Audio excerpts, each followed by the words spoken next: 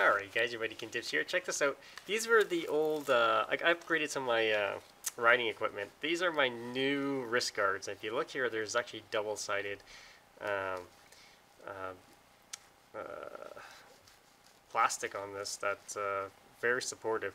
And it still fits underneath my gloves. So basically what I usually do is I put these wrist guards on. These are the ones I usually, but if you look, it only has one side and very cheap and flimsy, but they've lasted me a long time, and I decided to get a new pair, and these ones are really snug and secure and very, very durable.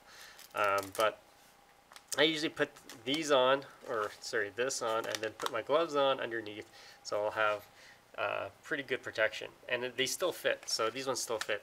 If you want, what you usually do, you can buy bigger gloves too, right? So, and then they'll fit right underneath. But yeah, so I upgraded some of my wrist guards here. So these were a good buy. I got these off Amazon. They weren't too expensive, and these should last me a while. And then these ones I can use as like spare or traveling ones or something like that. So because they are less bulky. So these, because I am getting my S16 Pro soon, so I'm hoping to do some jumps and stuff like that on it. So that's why I wanted to get extra new gear.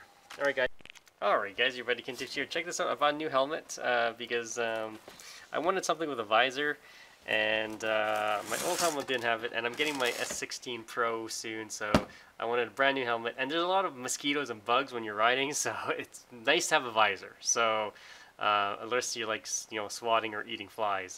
But yeah, let's open this up. So I got this off Amazon, and let's spin this around. As you can see, this one actually is really neat. So, and it wasn't too expensive. It wasn't like I was looking at the TSG helmet, but they're really overpriced. And you know, if you actually watch like some of the reviews, like they're really thin on the plastic, but they look really cool. So it was a really tough choice. I was going to get it, and then I was like, nah. Dawn reviewed it, and she wasn't a big fan of it, the TSG. So, and she's a crazy rider. So, and all right, so let's open this up. Okay, so here is my new helmet. Look at this, nice and shiny. It has a visor on it. This visor actually pops off, and it can actually be moved upwards. Right up here, as you can see, open and close.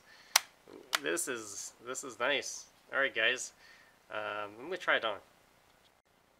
All right, guys, you gotta check this out. So this, you know, this visor moves up, but there's also a secondary sun visor. I didn't realize that it was dual visored. That pops down like that, and you can move it back up. And here's another air vent in the front, so you don't get fogged up. And you can close it, you can open it.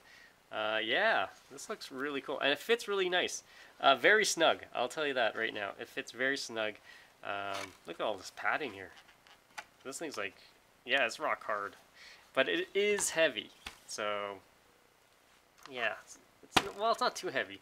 I think it's a little bit heavier than the dirt bike helmet that I ride anyways, but this has way more features, and that is really cool. Yeah, cool. Alright guys, see more videos, don't forget to subscribe to the channel, and we'll see you in the next one.